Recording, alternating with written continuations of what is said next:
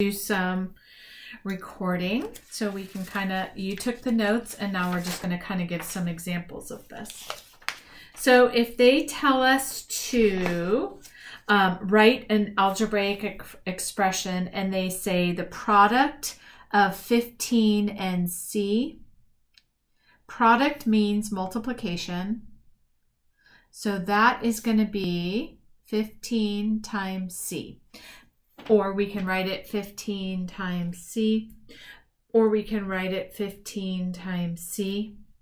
But in algebra, we usually just write it like this.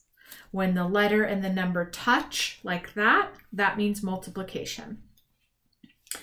The quotient of n and 8, you would write out as, quotient means division. And we could say n and 8, but we don't write it like that. We write it as a fraction. N divided by 8.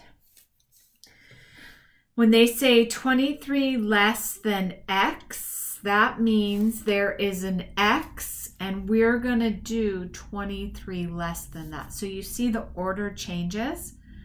If they said 23 minus x, then the 23 would go first. But because they said less than, that means that there's a something and then we have 23 less than that. Does that make sense to you? It's kind of tricky. Yeah. Okay. And then if they say the sum, that means addition. So if they said the sum of V and 8, you would write that. Okay. So order of operations, we know PEMDAS. So this is parentheses, exponents, multiplication, division, addition, and subtraction. So if you had something that looked crazy like this,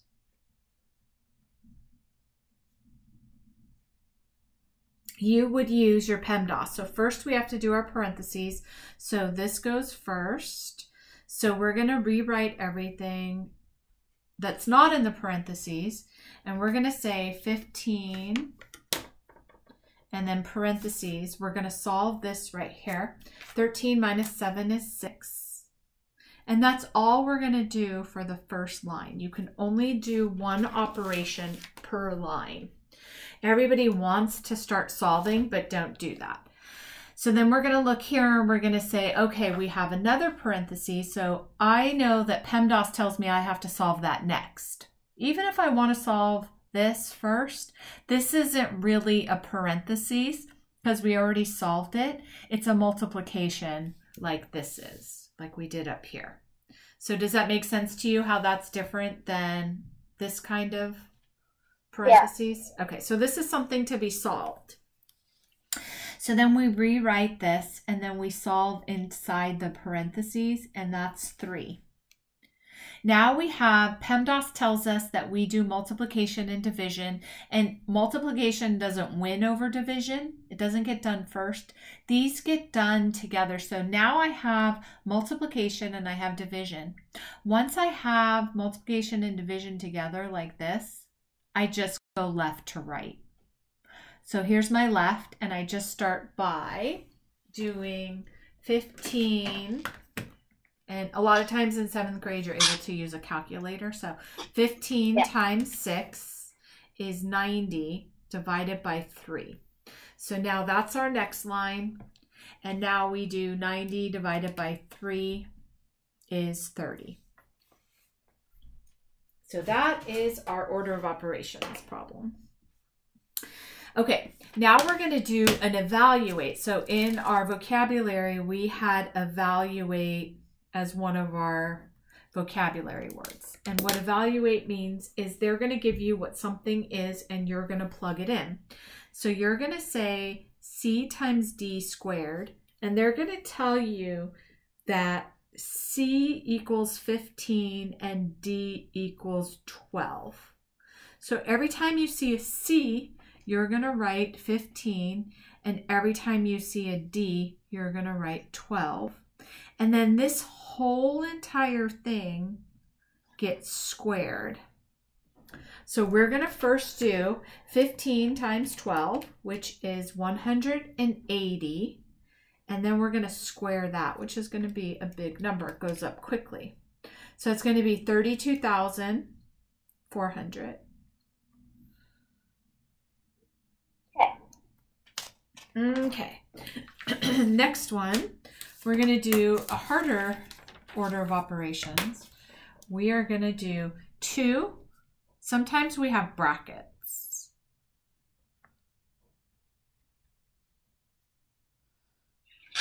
Like that.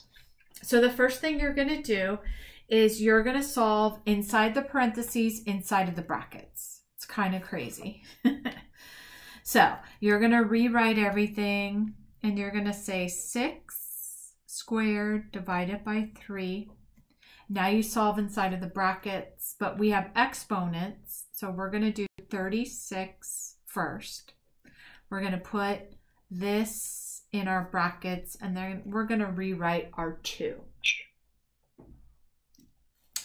Now we're going to do 2 times, what is 36 divided by 3? 12. Brackets and parentheses both mean multiplication. So now we're going to do 2 times 12 is 24. Make sense? Yeah. Okay. All right. We have simplify. Okay, so if they say simplify, which was one of our vocabulary words, each expression, what that means is you're going to make it as small and compact and simplified as it could possibly go. So if I had something that looked like this, there's no equal sign, so that's going to tell me I'm not going to actually have an answer. I'm just going to take this as far as I can go. So this is 2 plus 3 is 5 squared minus 10. So they just want you to do this. They want you to take it as simple as it can be. And then, I'm sorry, you are going to have an answer. I don't know what I was saying with that. I guess I was thinking algebra. And then they just want you to make it as simple as it could go. Does that make sense to you? So the biggest thing that you have to do is make sure that you keep everything nice and organized and nice and neat, which is hard for everybody. So it's really important to do that. So for example, this is m equals 3, p equals 7, and q equals 4. So you're first going to plug in m. P is 7 squared minus 4. So that's your first step. And now it just becomes a regular old order of operations. But first we have to plug everything in. Does that make sense to you? Yeah. Okay. Now we know we do inside the parentheses first. And I have an exponent, so that's always going to come first. Now I solve for that. And now I solve 45 times 3, which equals 135. Okay. And I'm breaking my own rule. So normally being neat means you don't squish that in, but I totally ran out of space. So, okay. So they're going to talk to you about inequalities when you first, like in your first chapter. And you remember an inequality is more than, less than, and equal to. And why that is important is because they're going to say things like A is less than B, A is equal to B, A is more than B. Then there's something that I don't think we've talked about yet. Maybe we breezed by it. There's also something that looks like this. So the equals is the same. And then this is the same, but it's also equal. Do you remember that? Yeah, kind of. Okay, so what this means is that we're going to solve for a number. So suppose we decided that the number, we solved something and it said x is more than or equal to 5. What that means is that the number includes 5 as a possible solution, but it also includes everything above 5. So it could be 6, 20, 500, we don't know. This just means it could be 6, 7, 8, 9, 10, all the way up, because 5 is not included. And how we know is that this right here tells us that this number that they're saying is included in there. Does that make sense to you? Yeah. Okay. This one says it's not 5, it's anything above 5. So 5 is not included. Okay. This is hopefully a review. Yeah. This means how many jumps away from 0. Mm-hmm. Oh, yeah. And so you might have something that looks like this. They want you to say, is it more than, less than, or equal to? So the first thing you're going to do is solve it. And we know that 19 and 19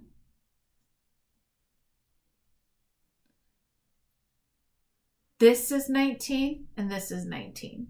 So would it be more than, less than, or equal to?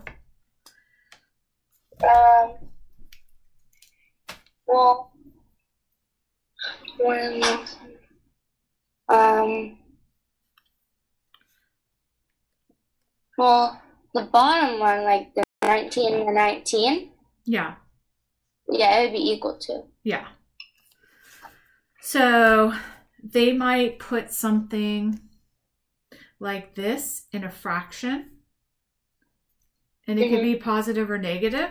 It's still 93/3 away from 0. So even if it's a fraction, it could be a decimal, it could be whatever. It's still the same concept. So this would equal this. And if I had something like this, it would still equal 5.3. Does that make sense to you? Yeah. All right, awesome. Okay, now we have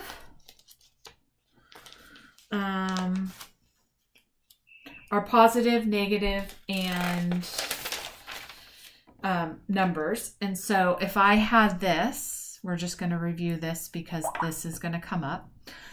Biggest integer wins the sign. Do you remember that? Yeah. The biggest integer is 12, so my answer is negative. I have a positive and a negative, so I subtract. 12 minus 3 is 9. If I had something like this, biggest integer wins the sign. And then I have a negative and a negative, so I add the integers, negative 15. And then if I had something that looked like this, these two go together, make a positive, and then I like to rewrite the problem so that I don't get confused. Biggest integer wins the sign. My answer is positive.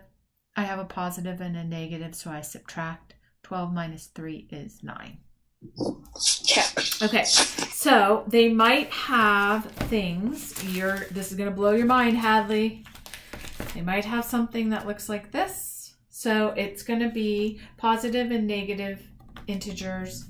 It could be decimals, same thing. Which is the biggest integer, 10.3 or negative 8.7? And then you're going to do the same process. So it doesn't have to just be a whole number. It could be anything. Does that make sense to you? Yeah. Okay. It can even be a fraction. So for a fraction, we would first have to find out which is the biggest fraction.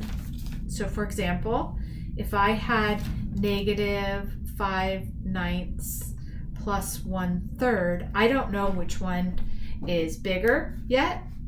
I could guess, and I might be right, but we're going to first turn it into equivalent fractions by doing this.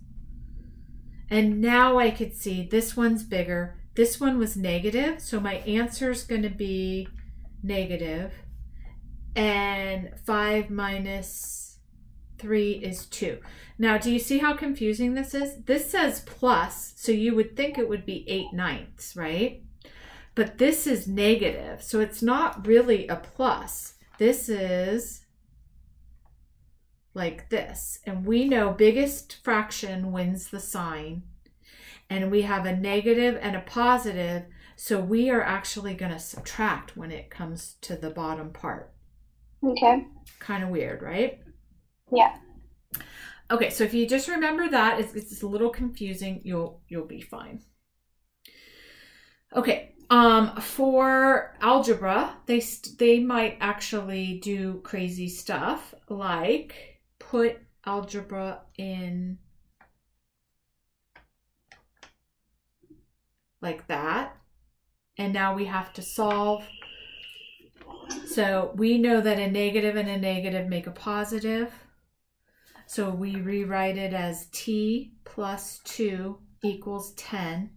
And then we now have just a regular old algebra problem, but we had to do something to get that. Does that make sense to you? Yeah. Yeah. So now we're going to say they're adding 2. So what do I have to do? You have to subtract 2. Yep. And then anything you do on one side, you do on the other. What's left on this side is t. And then 10 minus 2 is 8. So it's just one more step. You have to first sometimes solve for this. Okay, whoops. So you are going to solve, it's hard to, let's see. It's not cooperating with me. So you're going to pause the video and you are actually going to solve. Normally I don't give you this many, but I kind of have to because I want you to understand it. I'm going to give you this whole row to do. So 6, 8, 10, 12, 14, 16, 18, 20, 22, 24. So the odds or the evens? All the odds. Sorry, oh. Evens. You're right. Mm-hmm. Even. So page 27, 6 through 24, evens. Okay. Then I'm going to give you this one. So we're going to do, they're telling you what n is. So every time you see an n, you put this 3.5 in. And I'm going to give you 28 to 35 all, because you need a lot of practice with this to get used to it, because it's kind of tricky. And then I'm going to give you number 39 and 40. And so we haven't done this in a while. So let me just go over an example of how to do this. So here's the problem. We're going to do a, -7, -5, 0, and blank. And here's the problem that they want you to substitute a for. So you're basically going to, wherever you see an a, you're going to substitute a -7. So your first problem, let me get a blank sheet. Your first problem is going to be a plus 5, and they want you to do it when a is -7. They want you to do it when a is -5. They want you to do it when a is 0. So then we're going to solve that. This is -2, this is 0, and this is 5. And you're going to write the number right here. So when a is -7, the answer is -2. So -2 would go right here. When a is -5, 0 would be the answer. When a is 0, the answer is 5. And then for this, they gave you an 8. So you're going to do a plus 5 equals 8. Instead of finding the answer, you're going to solve for a. Does that make sense to you? Yeah. Okay. So they're adding 5. I'm going to subtract 5. And what I do to one side, I do to the other. A equals 3. So instead of doing it here, you're going to put it right here because you solved for what a was. Do you have any questions about that? No. Okay, so you're going to do 39 and 40 for homework. Okay. And then this is something that's important. If you have this kind of a problem, So the absolute value we know, if you have an absolute value that is -5 or like this, we know the answer's 5. When there's a negative outside of the absolute value, like this, the answer's always negative. So that negative follows it. So it's -5 because there's a negative outside of the absolute value. That's the only time you would have a negative absolute value. Because we know this is 5. Even though there's a negative right here, it's inside of the absolute value. This follows into the answer, and your answer would always be negative no matter what. Okay. Does that kind of make sense? Yeah. Okay. Awesome. Okay, so that is chapter, I think that's the whole, oh, that's not chapter 1.